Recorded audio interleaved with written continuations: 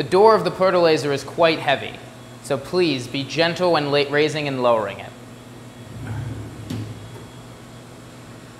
We insert the substrate into the ProtoLaser in the same orientation that we took it out of the ProtoMat. This is because both machines operate on the bottom side of the substrate first and then the top side.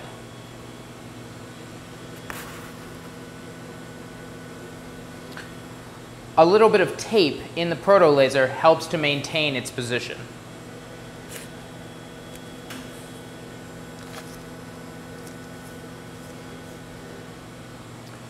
Once we are settled with the placement of the substrate, we can go ahead and close the door.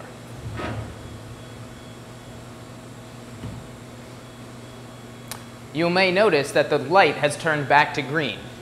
When the door is open, the laser is off and cannot activate. Therefore, the light turns red. Once the door is closed again, the laser can reactivate, and therefore the light turns back to green.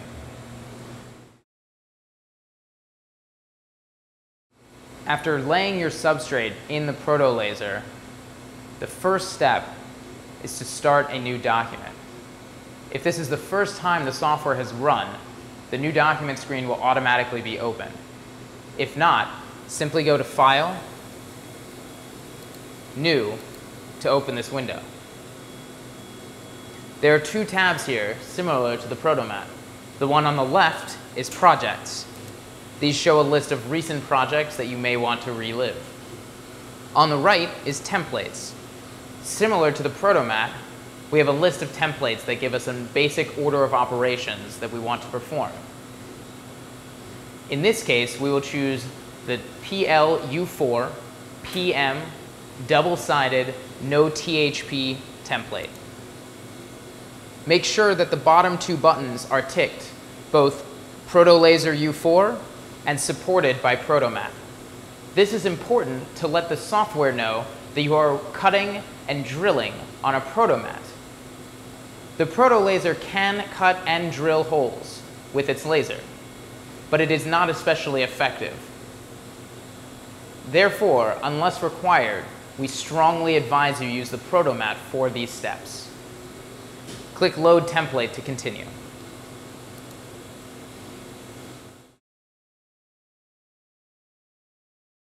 The next step is the Material Settings window.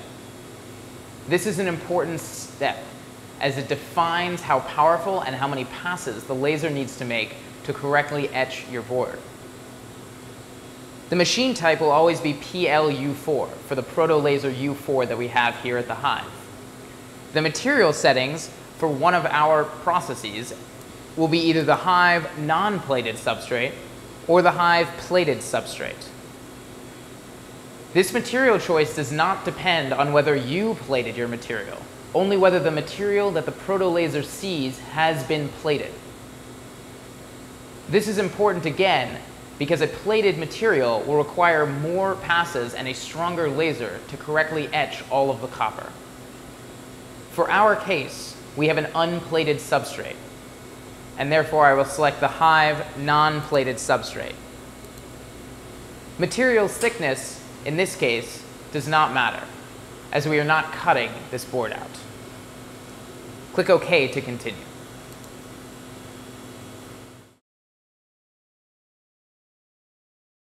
Next, we must import the pre-toolpath file from the ProtoMat. Place the file onto a USB stick and then insert the USB stick into the side of the monitor. A window may pop up telling you that you have inserted the USB stick and asking you what to do. You may ignore this window. In the application, go to File, Import Old Version in order to import. If you choose File, Import, or Open, you will get an incorrect result. In the Open window that pops up, select your pre-toolpath file from your USB stick.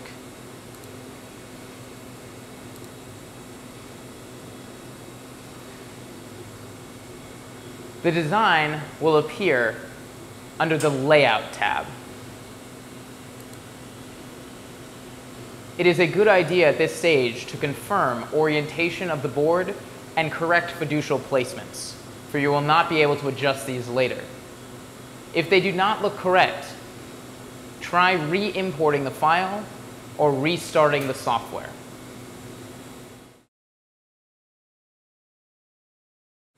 The next step is to generate the toolpath. Simply go to the toolpath menu in the main toolbar and click Compute All. This will do the hard work of calculating the actual laser toolpath for the tool. In the window that pops up, confirm that the word cutting is nowhere to be seen. If it is, it implies that the machine believes that it will need to cut out either a board or holes in your process. This is likely incorrect and the result of you selecting the wrong template. So go back and start a new document and try again. Click Close to close this window.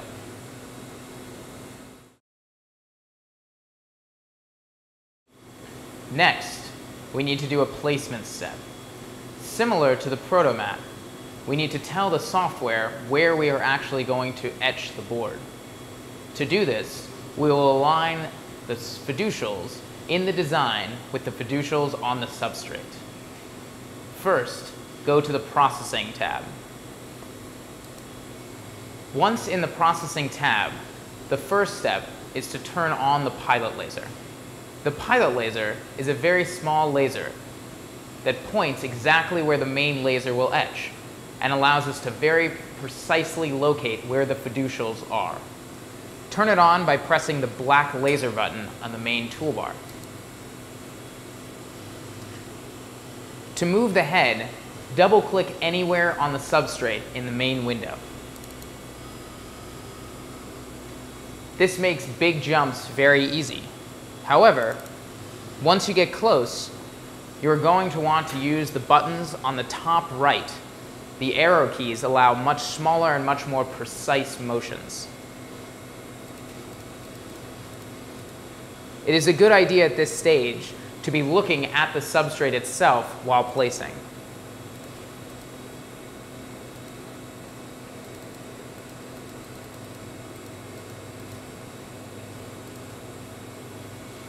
Here, we can see that the fiducial has appeared in the camera view on the bottom left-hand side. Thus, we know that this is where the lower left fiducial is. To move the board, similar to the ProtoMat software, simply left-click in the middle of the board and go to Placement. Move the placement window out of the way, left-click and drag the board to place the fiducial in the crosshairs. Zoom in using the scroll wheel to more accurately place the black and white pinwheels that signify the fiducials onto the crosshairs where the fiducial actually is. Again, this does not need to be exact, but simply close enough for the software to locate the fiducial on the first try. Once you are comfortable with placement, simply click OK.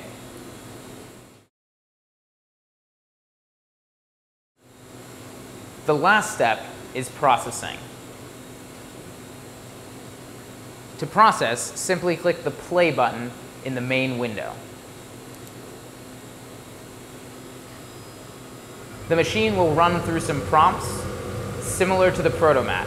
It will ask you if you have processed drilling on a ProtoMat already, which we have done.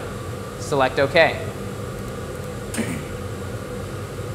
It will ask you to mount the material with the bottom side facing upwards, which we have done. We will click OK. It will ask you to confirm material settings. Not much can change here, so click OK. Placement, we have already done. Click Continue. Now the machine will locate the fiducials and align your design to the substrate. It will ask you to confirm each fiducial individually to make sure it has the right one. Click Confirm to do so. If it has not found the fiducial, you may use the arrow keys to move around and then start a new search at the new location.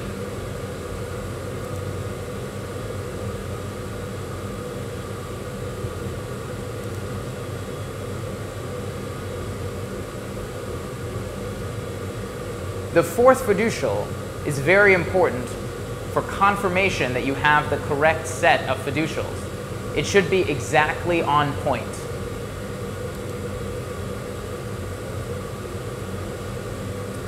Because it was, we can be confident in the placement of our design, and thus the etching can commence.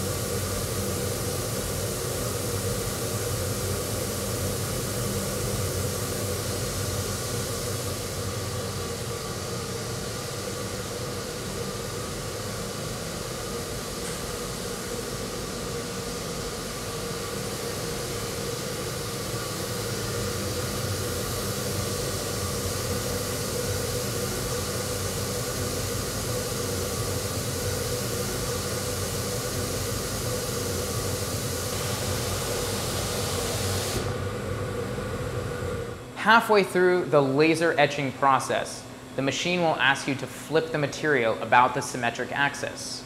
This is the x-axis. So we will go ahead, lift the cover, remove the tape, flip the material, retape the material down, and close the lid to continue.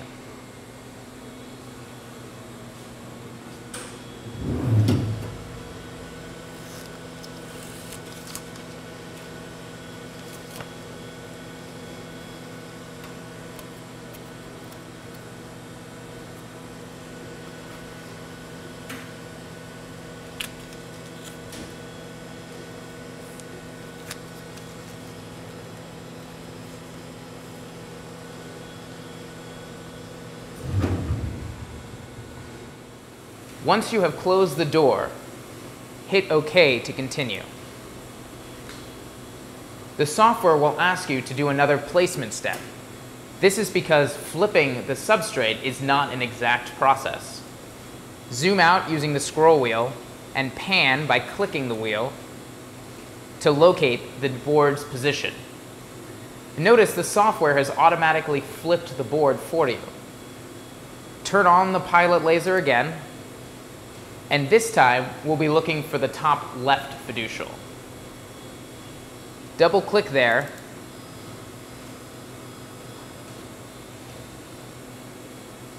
and use the arrow keys to move around to locate the fiducial precisely.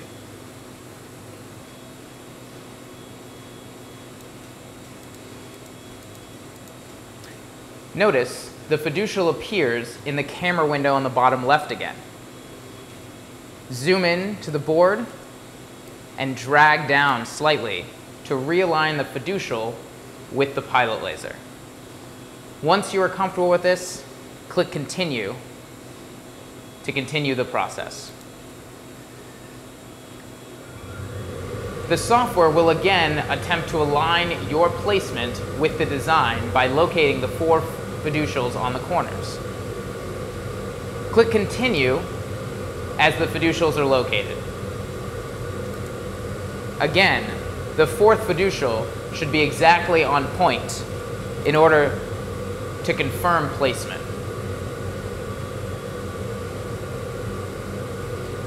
Once the 4 fiducials have been located, the machine begins the etching of the top side of the board.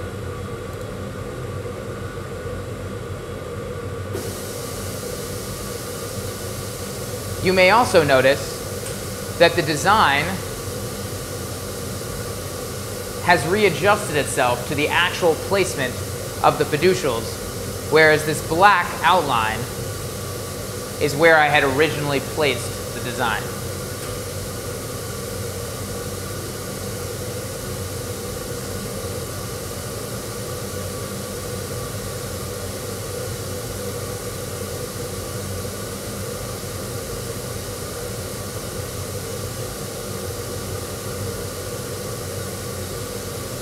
The tool works by cutting the copper into very thin strips. Thermal conductivity is a function of cross-sectional area. Therefore, when the tool heats these strips, they curl up and can be sucked away by a vacuum.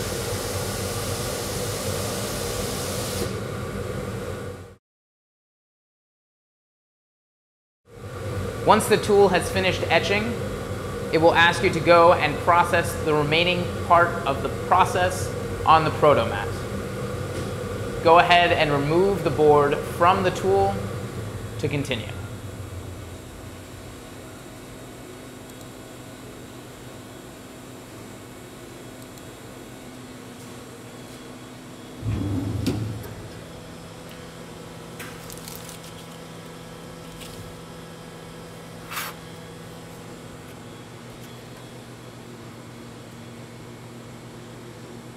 As we can tell, the machine has left a little bit of copper still on the design. Therefore, we will use a little bit of the Scotch-Brite scour pad to remove this remaining bits.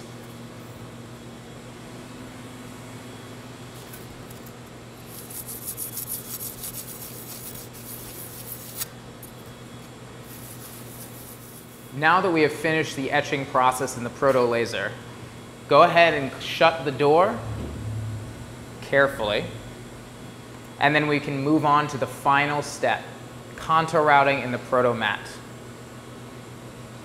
Place the substrate in the ProtoMat in the same orientation you removed it from the ProtoLaser, and then close the door.